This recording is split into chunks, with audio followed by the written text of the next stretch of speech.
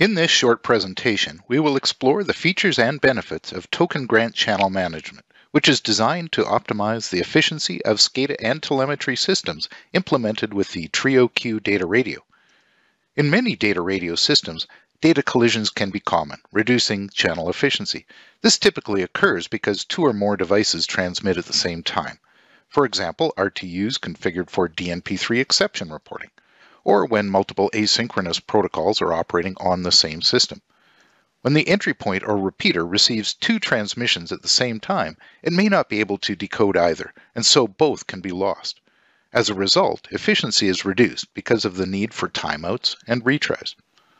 Token Grant Channel Management, or TGCM, provides a collision-free, low-latency, high-performance channel management system.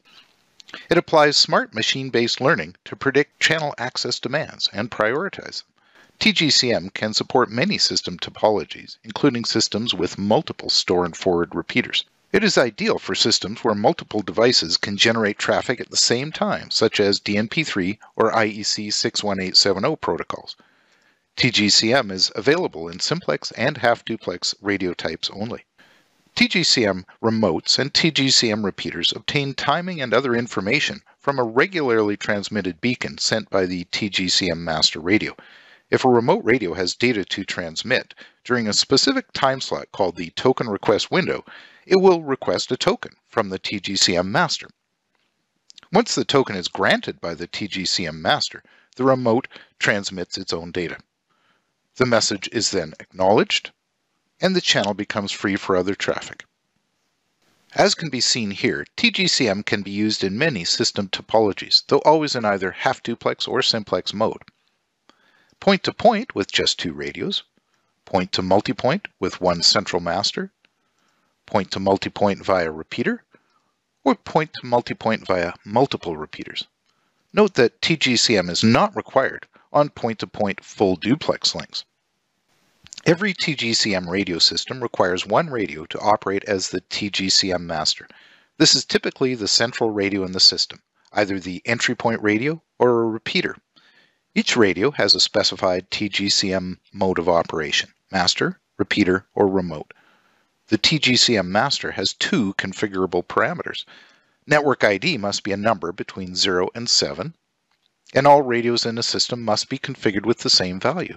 This ensures that transmissions from another similarly configured system on the same frequency are ignored. We will explore dynamic polling mode on the next slide. Dynamic polling should typically be enabled in the TGCM master and in TGCM repeaters.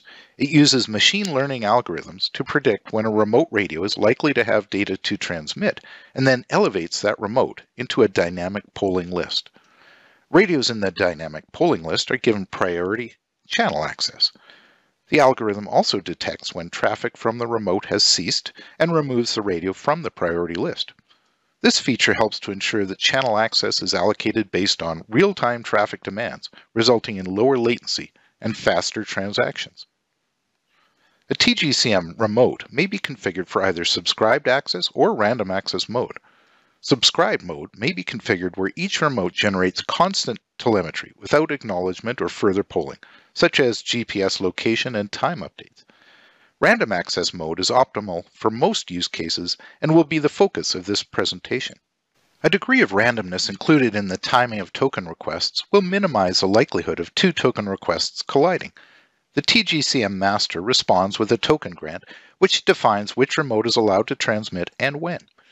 If for any reason a token grant is not received by a remote, it will send another request during the token request window.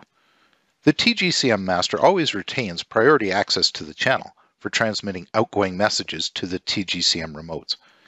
With TGCM, there is no loss of SCADA data as a result of collisions. Instead, SCADA data is buffered in the radio and a small increase in latency occurs.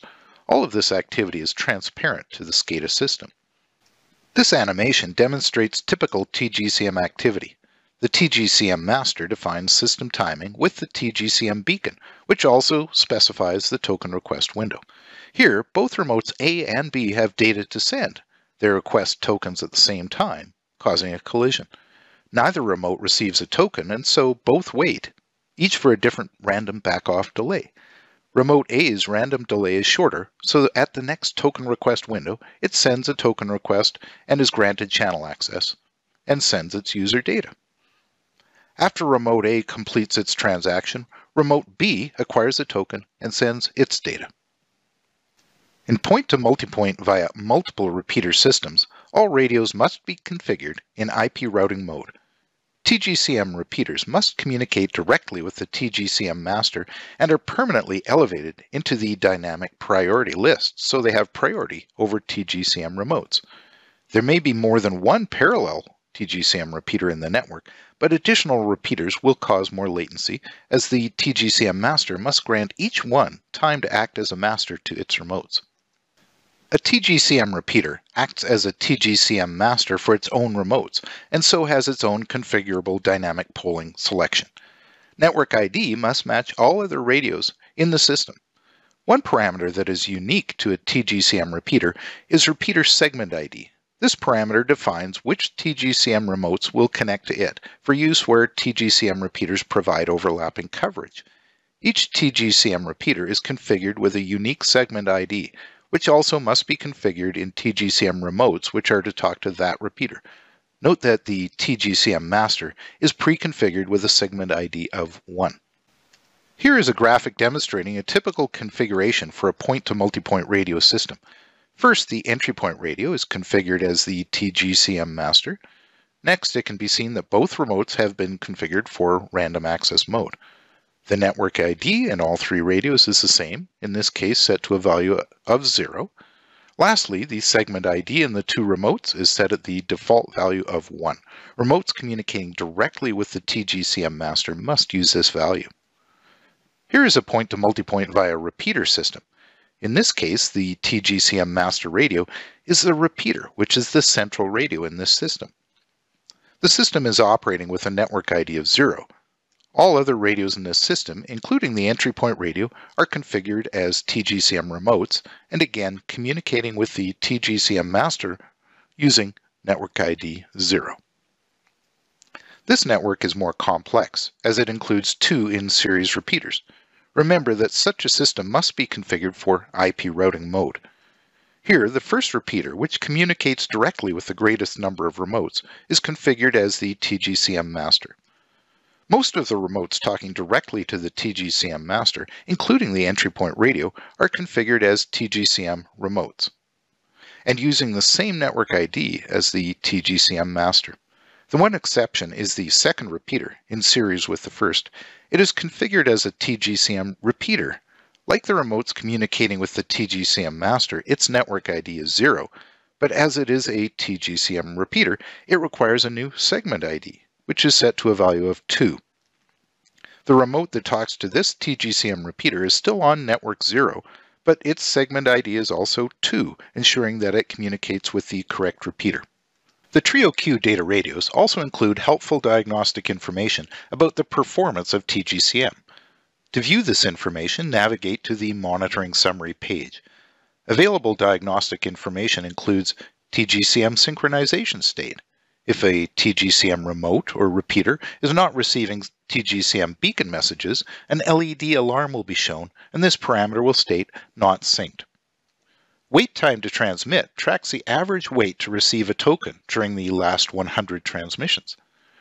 Random access contention tracks what percentage of the last 100 transmissions encountered the need to retry a token request. More detailed information is provided in the extensive user manual.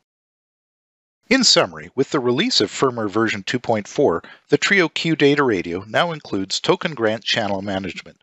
TGCM provides significantly greater channel efficiency for systems operating in simplex or half-duplex, with DNP3 or IEC 61870 type SCADA traffic.